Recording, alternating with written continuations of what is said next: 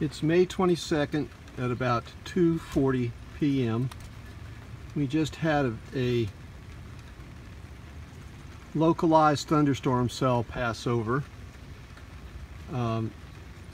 Didn't have a whole lot of spread to it, so again, very localized, but it was extremely heavy rain, similar to what you'd see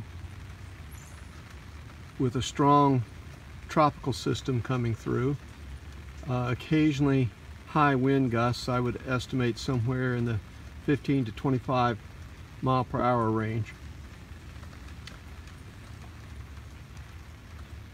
The heavy rain lasted for about 30 minutes.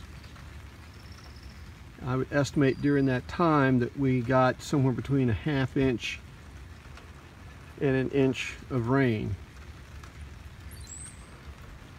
But even if it was a ½ inch, because we got it in a very short amount of time, we can see that there's a lot of water pooling up. This is actually already only about 2/3 the size of what it was when the rain was coming down full tilt. But what we really want to look